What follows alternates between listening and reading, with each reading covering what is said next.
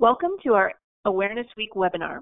Today's topic is hearing and acoustic neuroma, which we've chosen to follow our AN Awareness Week focus of Sound Off for AN.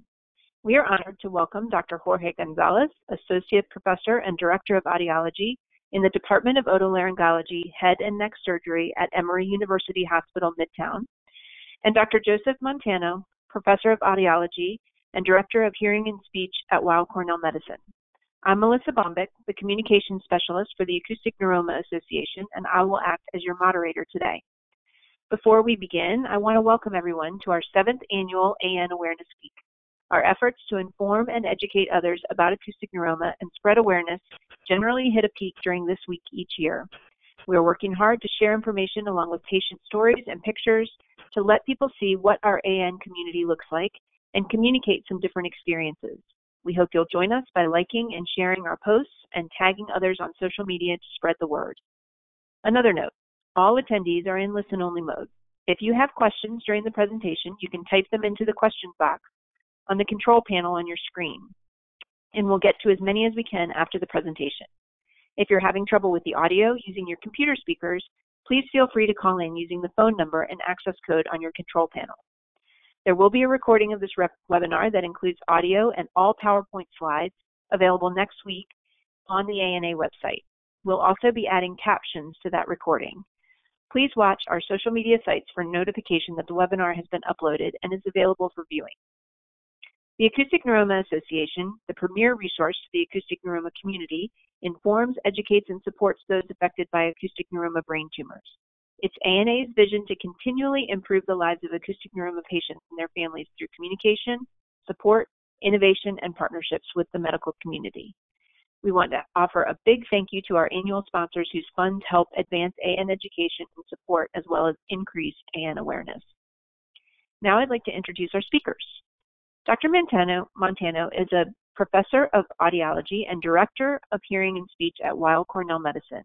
He received his master's degree from New York University, his doctorate of education in audiology from Teachers College, Columbia University, and is certified in audiology through the American Speech Language Hearing Association. Dr. Montano's clinical expertise is audiologic rehabilitation with particular interest in adjustment to adult onset hearing loss, hearing-assistive technology systems, and hearing aids.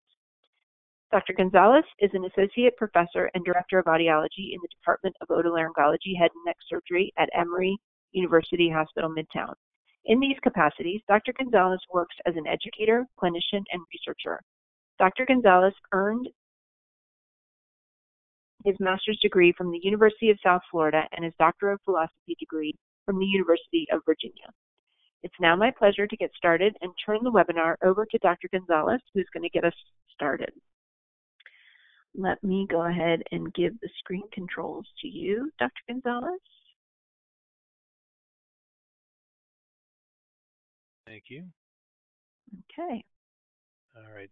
Thank you, Melissa, and thank you everyone for being here and listening to our presentation. It's really an honor and a privilege to be here giving the talk for the Acoustic Neuroma Association. So thank you very much for that.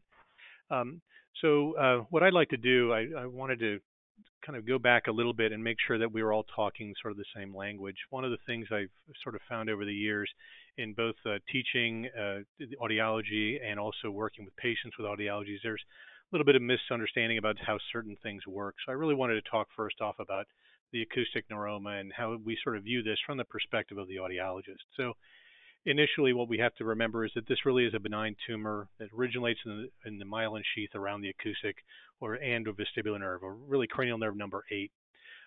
One of the things that also we have to remember, though, is that when we talk about a nerve is really nothing more than a group of neurons that are receiving signals from sensors, like the sensors for pain and touch and temperature and so on, or the eyes, or the nose, or the ears, or they're sending signals to the muscles in the body.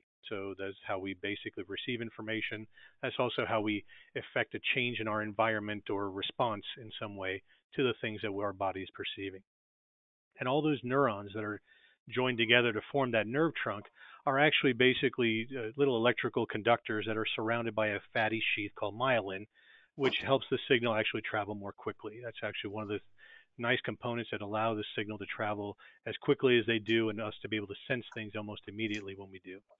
And the myelin that is around those neurons in the areas of outside of the brain and the spinal cord are made by cells that are called Schwann cells that are specific to making these fatty sheaths around the neuron.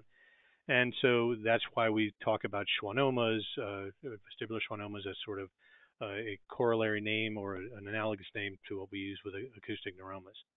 Now, the interesting thing about that is that when we talk about these things, we have to remember that each neuron is surrounded by that Schwann cell, surrounded by that myelin, and this is really an important component in one of the sort of understandings of how this works. Now, when we look at acoustic neuromas, one of the things that we have to remember is that it can affect the hearing nerve a couple of different ways. Okay, so first off, when we talk about this, we have to remember that the acoustic nerve actually travels, or the eighth cranial nerve travels through a thing we call the internal auditory canal. That's basically a bony tube that is in the skull that actually goes from the ear into the brain, the areas of the brain. That's only about 8 millimeters long, about 3.7 millimeters diameter. And so it's not a very large area, not a very large tube, but inside of that we actually have the auditory and vestibular nerve, we have the facial nerve or the seventh cranial nerve, and we have arteries and veins that are actually going toward those structures of the inner ear. And so those are actually, there's a lot of different things that are going on inside of that. So what happens when we're dealing with an acoustic neuroma, what we're really dealing with is a mass that is growing outside of that neuron, or the nerve, excuse me. And what it does is it actually will go ahead, and as it grows, it continues to grow. What it does is it takes up more of the space within the internal auditory canal. And in doing so, what it does is it puts pressure on the nerve and then disrupts the neural signals to the brain. Now, this is sort of the simplistic view, and one of the things that we have to remember is that when we look at this, it's actually a little bit more involved than that. The information that we have about, and I talked about earlier about the way that myelin surrounds each of the neurons, is that when we talk about that, we don't know specifically where those tumors are actually originating. It might be on the periphery, on the outside part, it might be more toward the middle. And so when we have that, it's not a simple matter of removing the tumor, the nerve comes back to its resting point and everything works great again.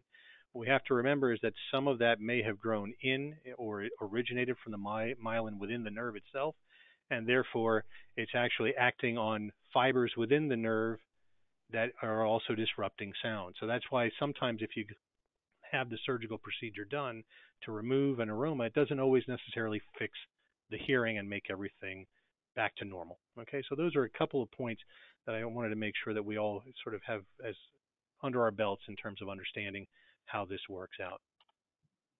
So we all know that not everybody's going to experience the same symptoms that we have, but in general, what we experience when an individual has an acoustic neuroma are really a constellation of things. But generally speaking, we might have someone experiencing imbalance or vertigo. And vertigo by definition is a sensation of movement when you yourself are not actually moving. Secondarily, we may have tinnitus or a ringing or buzzing noise in the ear, and usually that is something that's fairly constant, although individuals can have tinnitus even with normal hearing and no acoustic neuroma, as long as it's not something that's constant. Everybody gets a little ring every so often for 10 or 20 seconds. I'm talking about a constant, prolonged series of noises that are in the ear that are not being generated by other signals. Thirdly, we have a hearing loss, which is sensory neural, meaning that it is something that's affecting the transmission of signals up to the brain. It's not sound having a problem getting into the ear itself or the inner ear. It's a problem from the inner ear going up to the brain. And then lastly, we may have, if the facial nerve is involved, we may have some facial weakness or numbness. So these are some of the general symptoms that we are going to have through this. Now, if we have these symptoms, clearly an individual should seek medical attention for that, and that can really be done a couple of different ways. And while the scope of this is really hearing, there are a couple of things that can be done. So imbalance and vertigo is generally assessed through a vestibular or balance evaluation. Tinnitus or hearing loss is usually assessed through audiometry, and other symptoms would generally be assessed by your physician. So typically the first two, the vertigo assessments and the tinnitus and hearing assessments, are really done with the assistance of an audiologist who may or may not be working in direct affiliation with a physician. And that's what we're trying to present and try to figure out ways that we can come up with an explanation about why the symptoms are actually there. And so when we talk about hearing tests, we really talk about the assessment is done and the measurements that we make are due through a thing we call an audiogram. Now, for those of us who have had hearing tests, this is a fairly standard type of example of what we're looking for with this. But what we have is effectively on this graph plotting from left to right, we're dealing with frequency. Low frequencies or low pitches are on the left-hand side, high frequencies or high pitches are on the right. If you want to think of a piano, we have basically the bass end on the left, we have the treble sounds on the right. And then vertically, we have basically the intensity. Soft sounds are toward the top, loud sounds are toward the bottom. So effectively, when an individual responds, what we're looking for is to see where they're responding at these different frequencies. So in each of those frequencies are components that make up different sounds. So effectively, when an individual or patient responds, we mark the appropriate decibel level or intensity at which they respond, and that gives us a graph of what the hearing looks like. And so effectively, the worse the hearing is, the lower on the graph those things are going to show up. And so we basically, in audiology, we actually grade these things out in different capacities in terms of the type of hearing loss. We talk about hearing loss that might be mild, moderate, moderately severe, severe, or profound. Other ways that can be assessed is actually using percentages. Audiologists, we tend not to use that because there's some complications in how that's done, and that doesn't always necessarily reflect effectively what the hearing capacity is, but we talk about them in really these gradations. Another thing to kind of consider as well is that when we look at the different frequency responses for speech sounds, in general, vowel sounds tend to be low frequency, like the oo, the ah, the and consonant sounds tend to be higher frequencies, such as the s in the s, the t in the t, the ch in the ch. And so when we're listening for words, we basically are taking sounds from a range of different frequencies and putting those complex sounds together to understand what the word may or may not be that we're listening for. And so whenever we have hearing losses in the low frequencies will affect our understanding of words because we lose volume or power, while high frequency losses, we tend to lose clarity because of the fact that we don't have the consonants, which are what give us the distinction between words. One of the other things that we do when we're looking at audiological evaluations, we're also trying to figure out how an individual is able to recognize differences between words. We want to see how well an individual can understand and hear speech. So another test that we do is we present them with a series of words. For example, say the word house, say the word cat, say the word ball, things of that nature, and see how the individual responds. And those give us an indication of how the hearing is actually functioning. And so when we look at these things, those are the different characteristics that we will find that will either tell us whether hearing is normal or whether there's some abnormality in hearing loss or in hearing function, So when we look at these things, one of the things that we have to sort of take into account is that when we're looking at the hearing patterns that we exhibit for an individual who has an acoustic neuroma, there's a wide range of different things that we may actually hear. So, or how our hearing may represent itself, So what I ended up doing as I was going through this and making this presentation, I figured it might be a nice thing not to just talk about, well, you may have this or you may have that.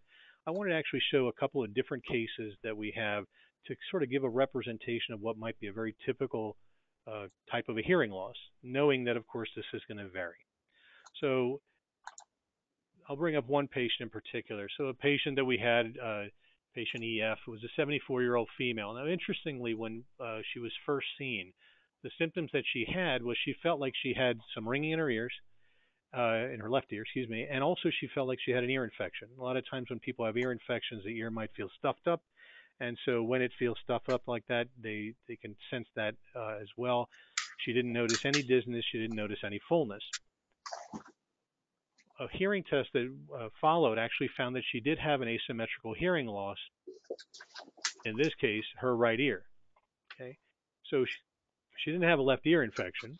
She actually had a problem in hearing in the right ear. This was actually a sensory hearing loss that she exhibited in this case. Now, whenever we see these things, we look for the differences.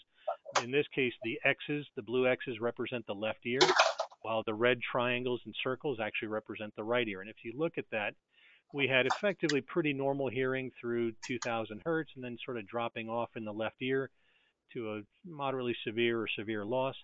And that kind of hearing loss is not unusual for somebody over the age of 60. We start to lose high frequency hearing as we age. But what was interesting with her was that we had a low frequency hearing loss in the right side. And so that right ear actually was a sensory loss. It was not a conductive loss like we would expect with an ear infection of some kind. Also, we note that we had 100% understanding of the words here for word recognition, 100% in the left ear. The right ear was at 52%. So there was a pretty notable difference between that. Anytime we see large differences in hearing function between one ear and the other, or large differences in understanding of words between one ear and the other, then we can actually, it starts to make us wonder as to whether or not there's an acoustic neuroma or something else going on behind the inner ear. And what was found was she actually had a relatively small acoustic neuroma in the right ear. It's only 3 millimeters by 2 millimeters, relatively small in size, categorized as a small tumor itself. But even with something that small, you notice that there's a very large difference between the ears in this case. What ended up happening with her, the plan for her, based on a couple of different factors, is one of the approach they took with her was watch and wait. So knowing that neuromas tend to be fairly slow growing, they wanted to wait and a year go ahead and reassess how she was doing. And so that's one example of how the hearing might be affected. Secondarily, we have a 64-year-old. This one initially had complaints of dizziness and hearing loss in the left ear back in 2016. Her balance testing turned out to be completely normal, but when we did an evaluation of her, well, everything looked pretty good. So effectively, there was no real serious concerns with her that were raised at the time that she was evaluated. This was an outside test that was done. Her speech was good, slight differences in hearing between the right and the left ear at the low frequencies, but nothing major.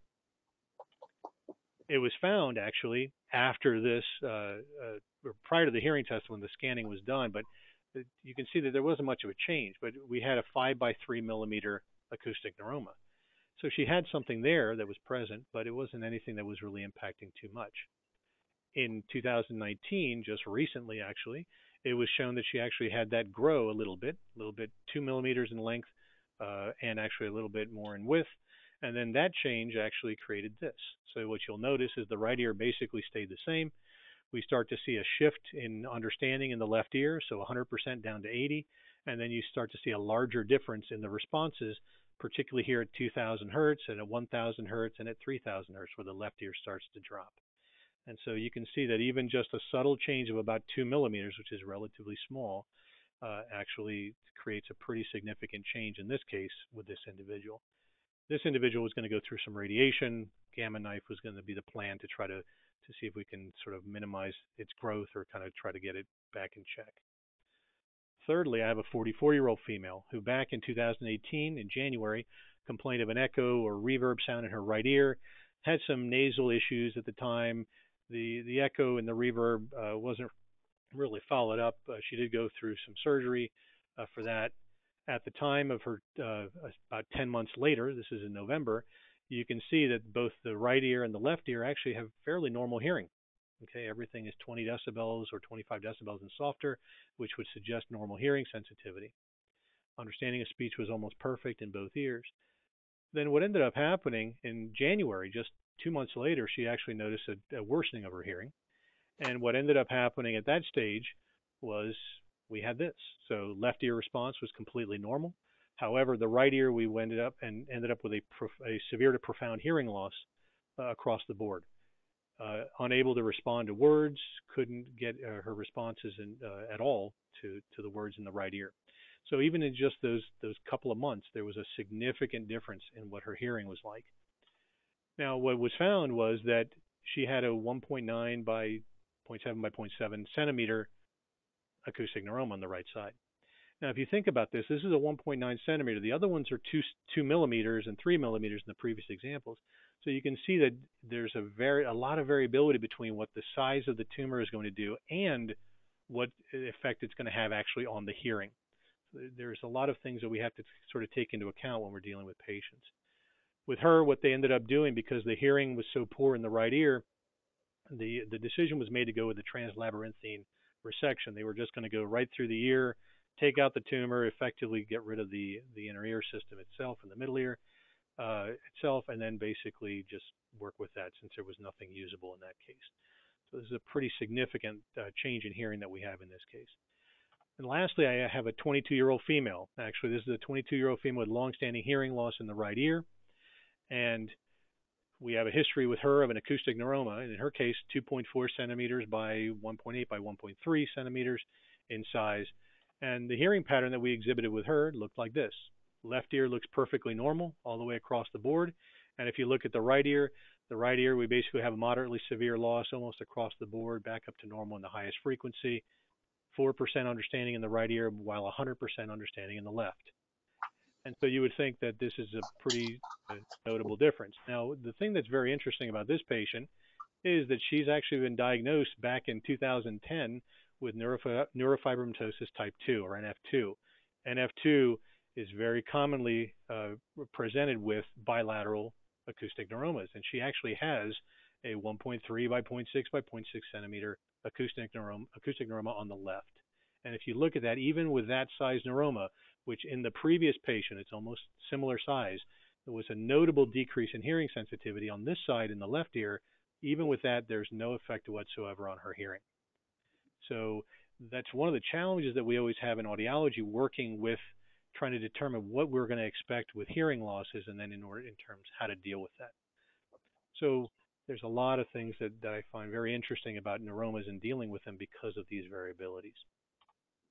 So what do we do to manage this hearing loss? Well, effectively, sensorineural hearing losses that result from acoustic neuromas really can't often be remedied. There's only little things that we can do depending upon what's the situation is. In some cases, tumor resection, in some cases, gamma knife can remove those things. And but what we have to do really on the audiological side is try to overcome the hearing deficit, usually through some kind of amplification. What we're trying to do with that is make sounds easier to hear. There's a lot of different styles of hearing aids that go in the ear, behind the ear. Some are even anchored to the bone. And what those basically do is they try to amplify sound. But we have to remember that not every style of hearing aid is appropriate for your loss. The smallest hearing aids, while some people really want something tiny that you can't see, that doesn't necessarily work for a profound hearing loss. And additionally, these aren't the same hearing aids that we had from, I'm going to go back here, sorry. So the hearing aids that we had before, nowadays we connect to your cell phone. We have things that can help with tinnitus symptoms by presenting different noises to mask out. We have a wide range of colors, or including camouflage. Some of the hearing aids nowadays can actually check your heart rate. They'll tell you if you've fallen. They'll call your family members to let them know you've fallen. Some are even working on counting your steps. So there's a lot of things that we can do with these. But the basic idea is we still are trying to overcome the loss. So what we as audiologists recommend in a very simple sense is if you have hearing loss that exists, and if you're likely to benefit, we will recommend hearing aids. If we have hearing loss in both ears, we generally recommend amplifying both, because it's going to help you with localizing sound in the environment. If you only have one hearing aid, it's a lot harder to do. It's also better to understand speech in the presence of noise when we have two hearing aids. And then if you only have one ear that's asymmetric or one loss, we either aid the poorer ear. We have cross amplification that sends sound to the better ear. We can maybe go with an integrated bone-anchored hearing aid, or no hearing aid at all. So we have to consider a couple of different things.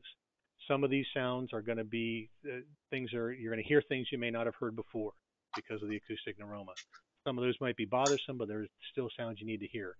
Crickets and birds, some of those frequencies are still needed for consonants, so hearing them is not necessarily a bad thing. But sometimes there are things you don't want to hear, road noise, background noise. And while we try to minimize that, hearing aids do a better job of getting rid of those. It's not always going to be perfect. The basic thing we have to remember is that they're not going to restore hearing to its previous state. We're really trying to overcome the hearing loss you have.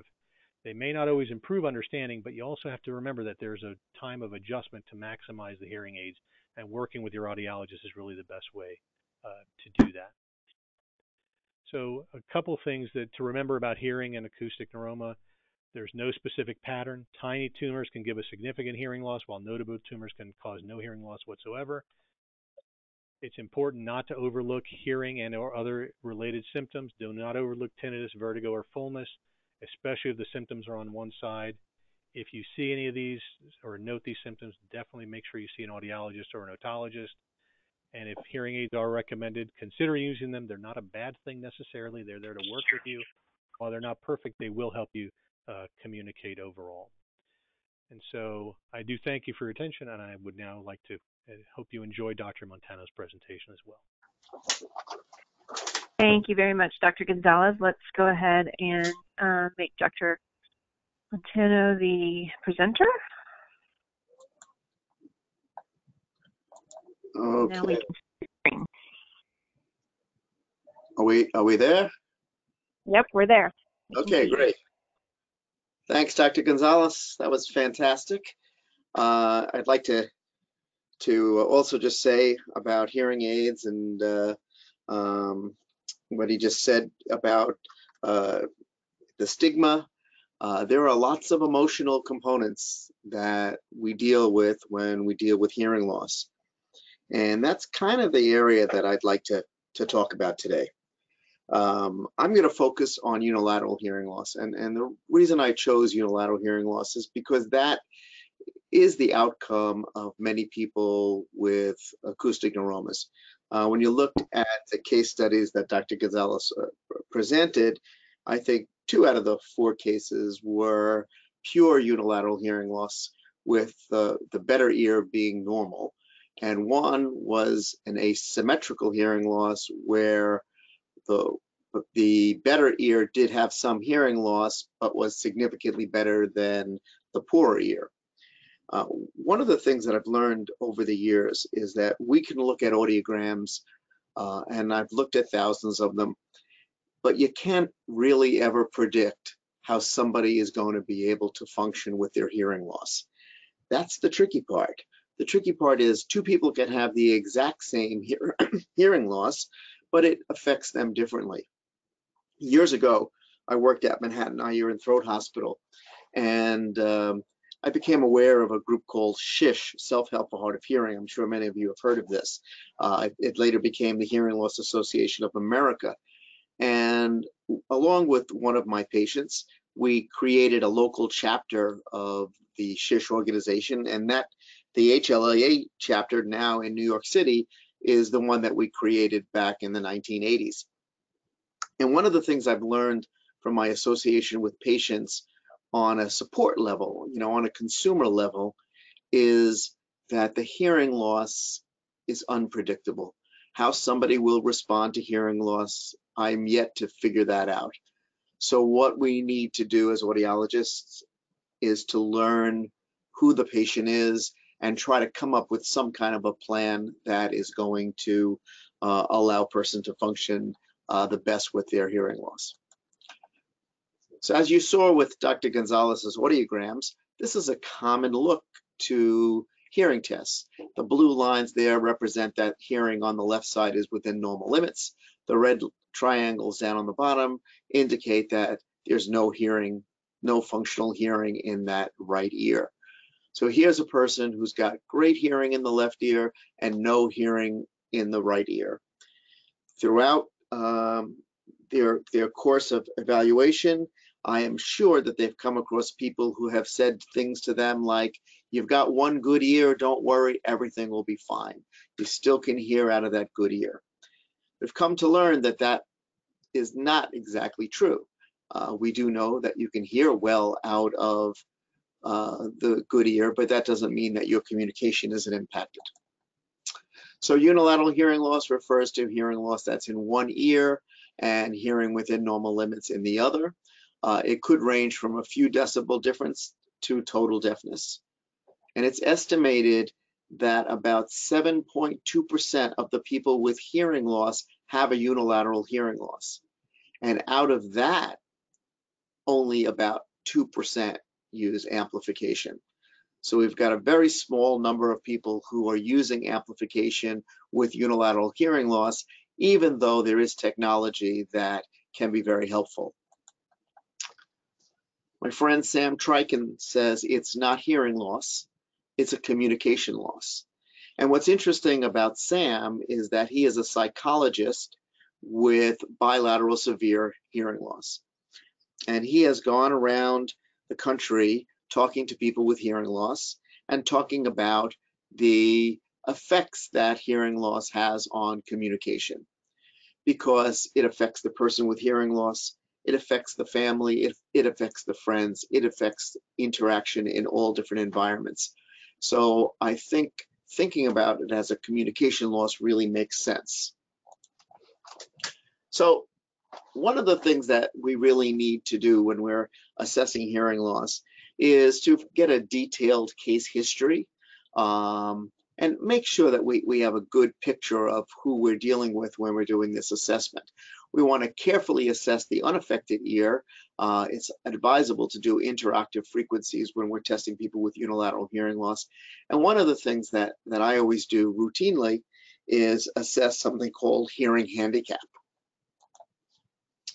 So self-assessment, that is actually asking people how they function with their present hearing. Most hearing loss following acoustic neuroma surgery is unilateral. And again, that idea that you've got one good ear, that's great, you've got one good ear, but that doesn't necessarily mean that all of your communication will be normal. There was a study that we looked at, and let me just, okay. This was done in 2000. They had 21 subjects that had unilateral sudden sensorineural hearing loss, and they completed the HHIA, which stands for the Hearing Handicap Inventory for Adults. And it's an inventory with 25 questions that asks, because of your hearing loss, do you have difficulty in restaurants, hearing in restaurants? Does your hearing loss prevent you from talking on the telephone? A lot of different types of questions that are either social, talking about social engagement, psychosocial, or emotional. So the hearing handicap was found in 86% of the people who had unilateral hearing loss. That's a huge number that people experience difficulty as a result, difficulty enough that they would feel that they are handicapped as a result of their hearing loss. Whoops.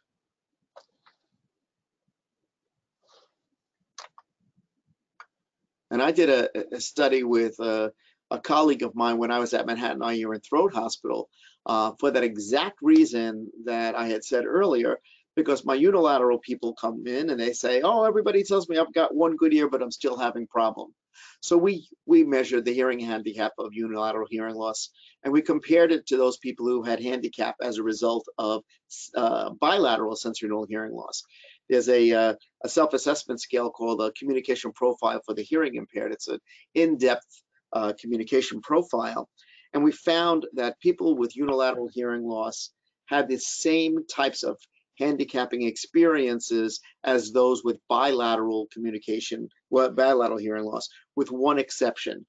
Those people reported that they communicated a little bit better in their home than people with bilateral hearing loss. But other than that, the results were equivocal with bilateral and unilateral hearing loss. And there was just a recent study that came out from the National Acoustics Lab in Australia, and they interviewed 14 subjects, which would be a qualitative part of that study, and then they also did a survey of 80 subjects, so it's a pretty good sample. Even though the cause of the unilateral hearing loss varied, everyone still had that kind of a profile where one ear was normal and the other ear had sensorineural hearing loss. So they looked at congenital versus acquired. And when you have a hearing loss as a result of an acoustic neuroma, that would be considered an acquired hearing loss. Congenital means that they've been born with hearing loss that's unilateral.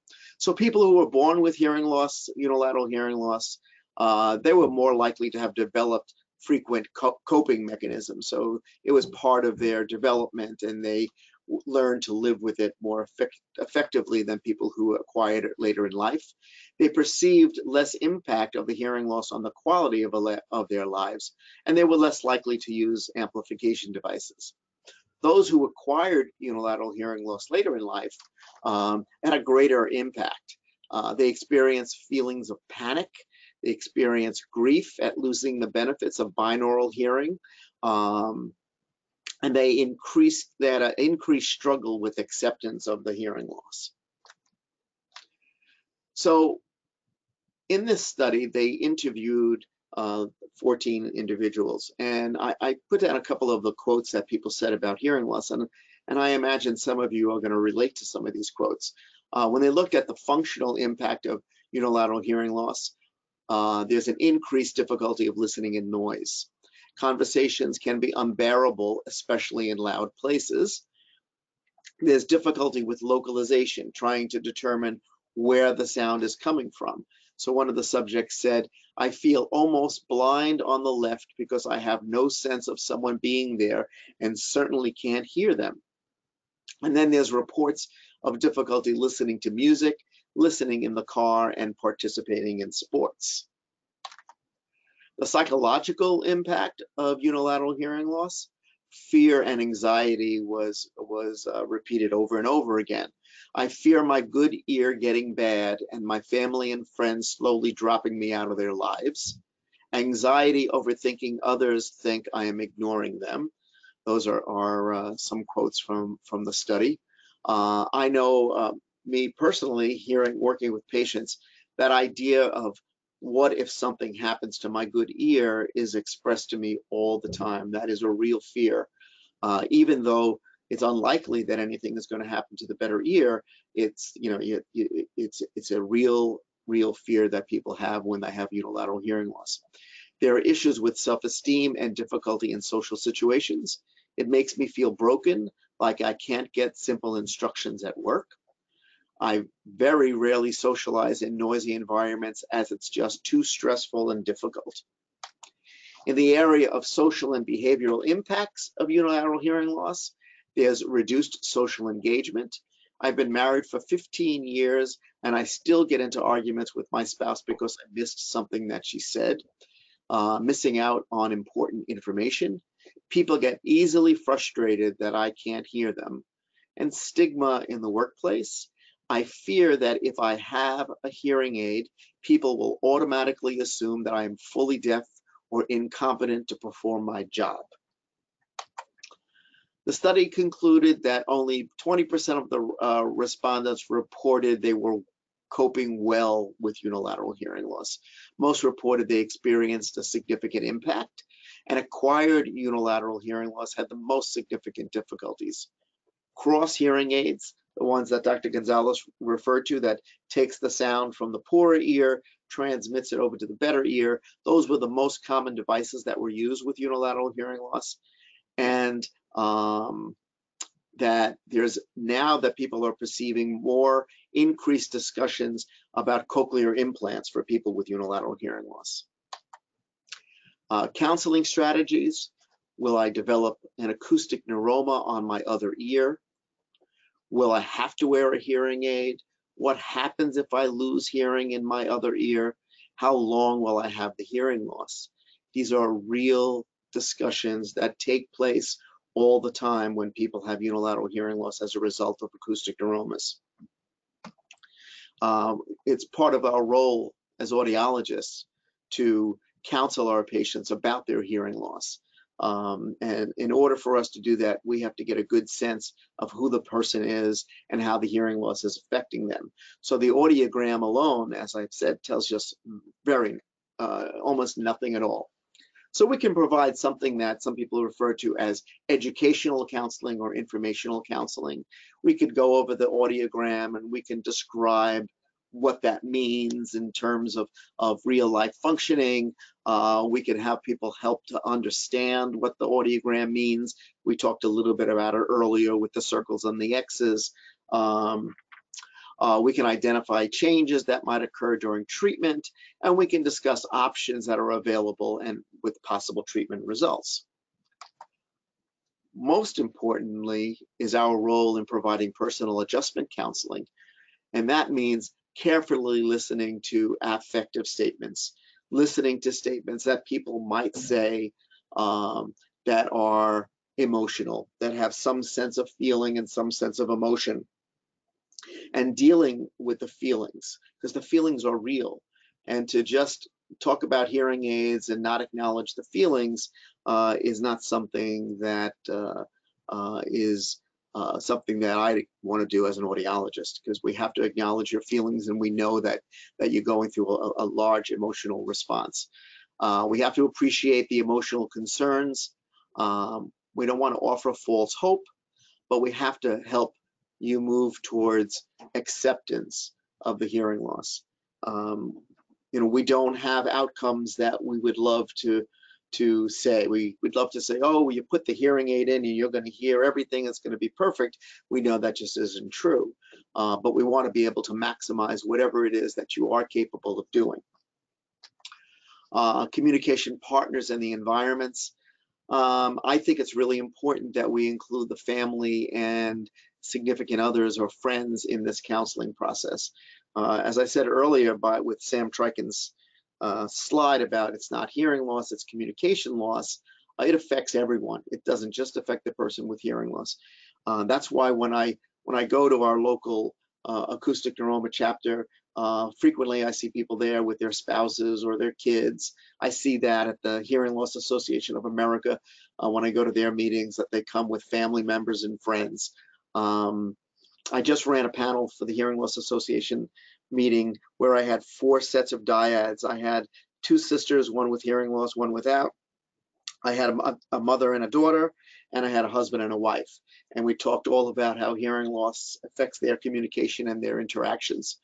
And then we need to consider the strategies to help people to adjust not only at home, but at work and in their social activities.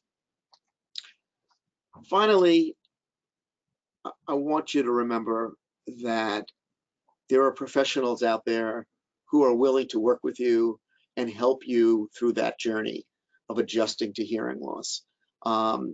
If you do get a hearing aid, it doesn't mean that the relationship with the audiologist who dispensed the hearing aid is over. It just means that it's beginning. And so it should be an opportunity for continuous support throughout the journey, because when you have a journey of dealing with acoustic neuromas, from its diagnosis that Dr. Gonzalez talked about beautifully in his case studies, to some kind of intervention, whether it's surgical or radiation or gamma knife or watch and wait. Things change as you go along, and it's always good to have somebody that you have a relationship with to help you along on that journey. You always want to seek out someone who's going to provide the counseling that you need and help you develop the effective communication strategies that are so important when you deal with the psychosocial impact of hearing loss. And at this point, I think I'd like to bring this back to Melissa, and we'll go from there. Okay. Well, thank you both for really, really informative presentations. They both had such great information. We've gotten actually several comments saying that the information has been really helpful. So if both of you want to turn on your webcams, if we want to give that a try, see if we can get that going. We have Dr. Montano. There we go. Now we have both of you that we can see, and we do have several questions. So we'll go ahead and get started. The first one that I had was we've gotten a lot of questions on products that that people already have that help amplify sound, as you said, but they amplify all the sound. They amplify the background noise. They and they don't particularly help with clarity. So if people are looking to find a new product, is there, I know the technology has advanced, is there something that they should be looking for that can really help with clarity, help with reduction in background noise, but still amplify, conversation and things to help them hear and be a part of their group? You and me. Well, I go ahead and tackle this one, I think, at least first. So hopefully everybody can hear me well. I'm on speaker right now, so if you can't, I apologize. I'll try to be as clear as I can. So one of the things that I think, as I mentioned, technology has advanced pretty dramatically. The changes in circuitry, the changes in the microphone adjustability, the patterns that the microphones pick up speech, the way that they can focus in a particular direction have really advanced what we can do with hearing aids anymore. So they're never going to be perfect. And in fact, audition, hearing in and of itself, is really never perfect. You can't walk into a restaurant, even with normal hearing, and expect to hear only the conversation you want to hear. Our ears respond to any movement of air particles around us, and that's what sound is. That's what noise is. So the hearing aids are better able to do that than what they used to be able to do. The unfortunate side to that, however, is that really costs money, unfortunately. Unfortunately, the devices that you may find sort of just over the counter in a lot of places, they may not really be true hearing aids, and they're not really adjustable in that sense, and therefore they're only going to be able to amplify. That's what they're really designed to do, to help out with sort of mild to moderate losses. But really, if it's anything beyond that, you really need to work with an audiologist. They can help really direct you to what is going to be the best technology available for those different things. And with the relationship that Dr. Montano mentioned that you have with us as audiologists, we're able to work with you and figure out what's best for you in those circumstances. The hearing aids now can make adjustments with cell phone apps that you can change volume a little here or there. You can turn on one aid, leave the other one off. I mean, there's a lot of different things you can do to modify how you're going to react to that environment and how well you can listen. So it really is something that's hard to answer just in a single statement. You really need to go see somebody. Sometimes you have to think out of the box a little bit when you're looking about your hearing aids as well. The microphones are phenomenal in the new hearing aids, and they have beaming mics that can focus in on somebody's direct speech. But, as Dr. Gonzalez says, you're never going to get rid of the noise. The noise is going to be there. I mean, one of the most effective ways that you can manage that is to use external microphones. Sometimes assistive technology along with the hearing aids can really help. So if you're in a restaurant with a spouse and you have the person wear their own direct microphone that would transmit to your hearing aid, that would certainly improve that ability to communicate in noise. Of course, if you're with a whole group of people, then it becomes difficult because you only have one microphone. They do have table mics, but they do pick up a lot of noise as well. But the more direct the signal gets, the more directly the signal gets to the hearing aid, the better it is for you to hear, even in noise. But we can't eliminate it, and noise, as Dr. Gonzalez says, is difficult for people with normal hearing as well. Right. Okay. And is it the frequency that makes speech so much more difficult to hear than noise, or what is it that makes that so difficult to understand? Well, noise and speech have similar frequencies. Noise is the same. If you were to filter out all of the noise in a room, you would also be filtering out a lot of the speech signal. So it's very difficult. Sure. Dr. Gonzalez, we may go ahead. Oh, sorry. I may go ahead and have you pick your phone back up because it is difficult to understand you. So yeah, just do that. That's better. Okay. Sorry. Is that better? So I wanted to add. Sorry for the difficulty there. I wanted to add that when I pointed out earlier, vowels tend to be low frequencies, consonants tend to be high frequencies. Those different speech components, while speech in and of itself is a very complicated set of signals. It really is complex. What the hearing mechanisms actually do is really quite phenomenal when you go in and actually study how the auditory system works. We have to measure timing. We have to measure inflection. We have to measure different voicing patterns. I mean, it really is very complex. But in, again, simplistic form, when we're looking for clarity, the clarity and the ability to distinguish between words is really done primarily through consonants. Knowing whether somebody said fat versus sat is really going to be something that's on the high frequency end. But volume, the power of the sound, is actually coming really from the low frequencies. The problem is that if we have a high frequency loss, which is not uncommon with an acoustic neuroma or even with aging, what tends to happen is we tend to focus on what we can hear with the volume on the low frequency side and kind of make up the gaps.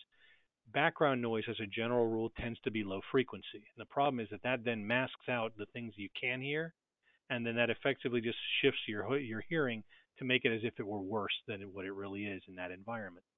So it's really there's no simple answer. As Dr. Montano pointed out, you can't get rid of speech of background noise, without compromising the speech sounds that you need to hear to understand what's being said. Sure. Okay, that makes perfect sense. Can we talk a little bit about how patients that experience hearing loss, some of them become sensitive, really sensitive in some cases to loud noises or to certain sounds, and why is that? And do hearing aids help at all with that? Well, yeah. Well, hearing aids. So are you referring to? So I'm not sure. Are you talking about in the poorer ear? There's something called recruitment, where sound. The patient specifically asked if a patient has single-sided hearing loss and their hearing is diminished a great deal, yet sometimes noise and certain sounds bother them a lot. Why is that? In the better ear, I'm assuming that they're talking about. Yes. Sort of what they call a hyperacusis. Sort of, yes. Mm-hmm. Right. So that's not an uncommon condition for a lot of people, not necessarily related to acoustic neuroma alone. It's it's very common for people to have that experience. My advice always is to protect the hearing. I'm always nervous about somebody who has unilateral hearing loss, and so if you're in situations where you're exposed to loud noise or loud noise is troublesome to you, the use of hearing protection or even getting customized hearing protection is a good recommendation, because you want to protect that good ear. Hyperacusis is something that is not it's difficult to treat. Some people go for cognitive behavioral therapies to deal with it, to cope with it. A hearing aid is not something that you would use for hyperacusis. But if you have hearing loss and you're sensitive to noise, and yet we have to give you amplification, we have ways of limiting what the hearing aid can do. So we can find an area that would be suited for you to hear amplified speech, but prevent the hearing aid from getting too loud that it becomes uncomfortable. Okay. All right, that makes sense. Another question about amplification. A patient says, as you noted, reactions to unilateral hearing loss are highly individual. Is there a device, in your experience, that a significant number of your patients agree is very helpful, or are reactions to devices highly individual also? I would say that they tend to be very individualized. So it's pretty much like going out to a restaurant. Some people like the soup, other people hate the soup. Some people think it's too salty, some people think it's not salty enough.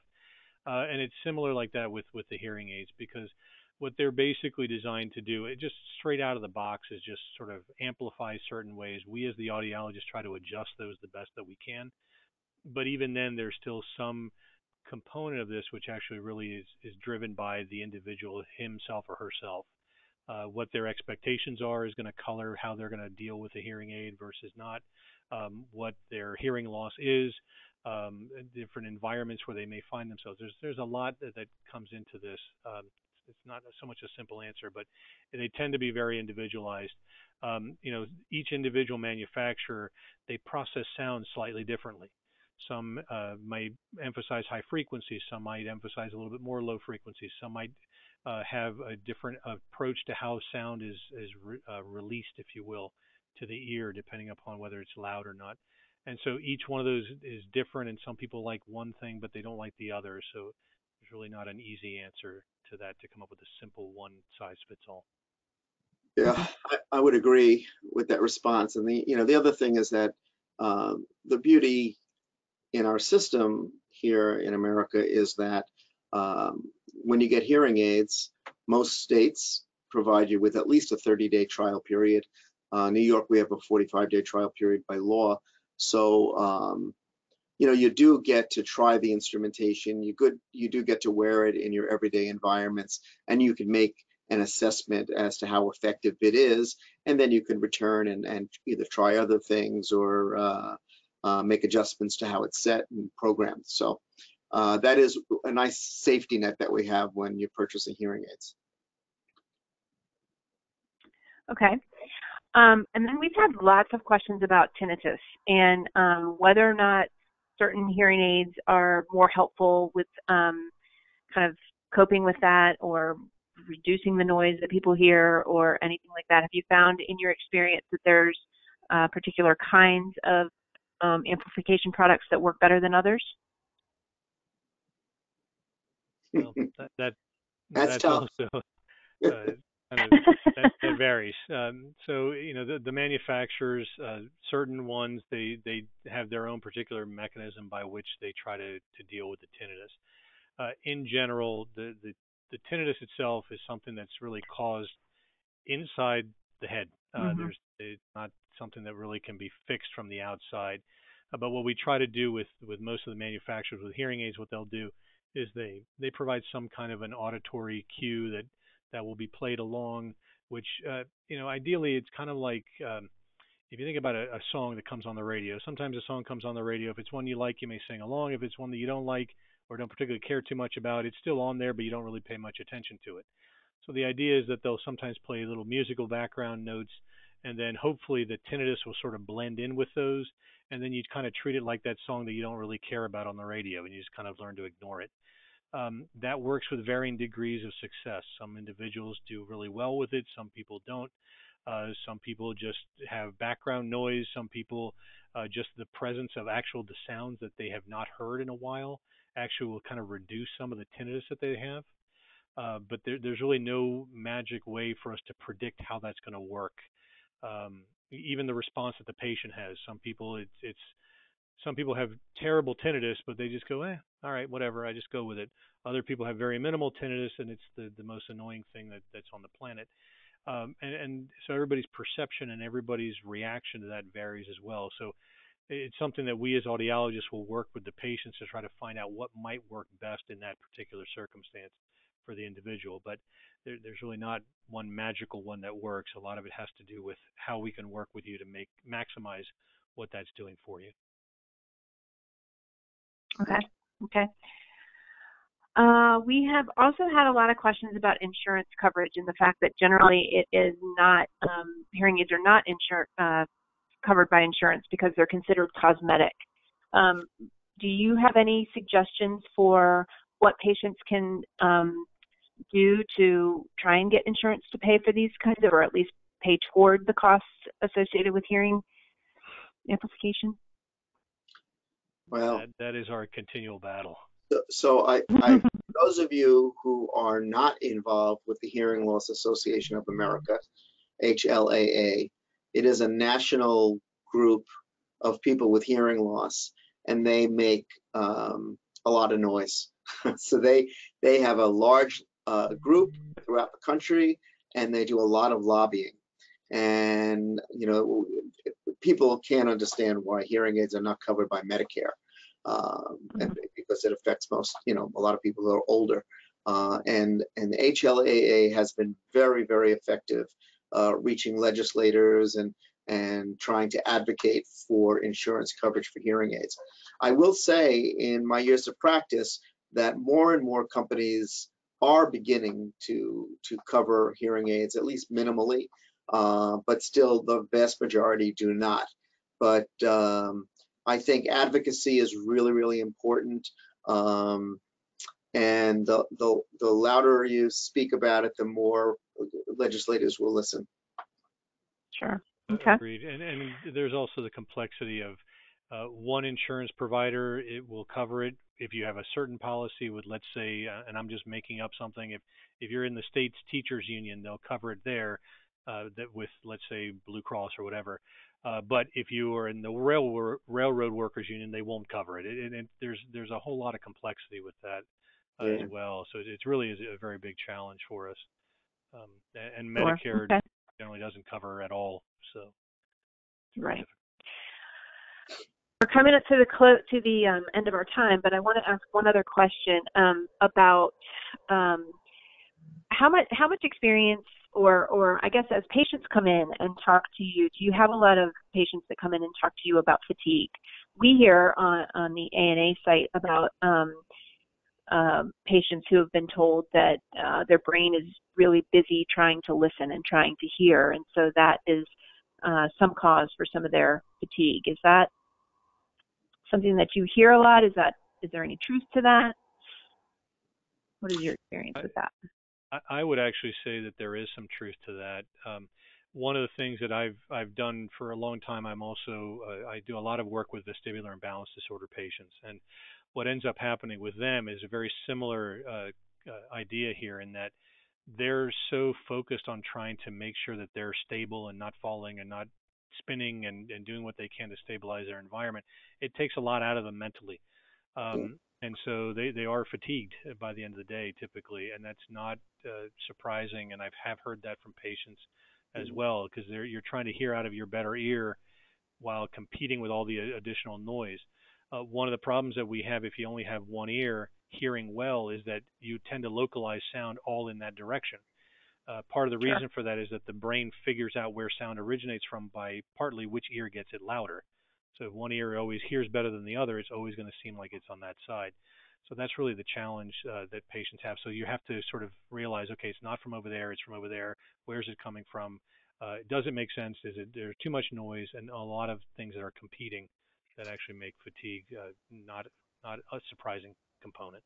When I address that issue with my patients, I frequently use this analogy. You think of it as a passive and active phenomenon, listening. So listening can be passive, where when you have good hearing, you don't have to worry about it, right? It's there, you hear it, you can do things, you can do other things. But when you have hearing loss, it's an active process. You have to pay attention, you have to work at it. It can't be passive. And so I think that's what contributes to the fatigue. So you're working. You're working. The brain is working. You're consciously working to listen. That makes sense. Okay, so that is going to be the end of our presentation today. We're at the end of our time. So that'll have to be the last question. I do want to thank Dr. Montano and Dr. Gonzalez for taking the time to speak to us. And I want to thank everyone who attended. A recording of the webinar will be available on the ANA website later this week or early next. Please join us tomorrow at 3 p.m. Eastern Time for a Facebook Live presentation with Dr. Gina Angley from Vanderbilt University Medical Center. She and ANA Director Allison Feldman will discuss improving communication between speaker and listener for those affected by hearing loss. And as Dr. Montano said earlier, a lot of this is about communication.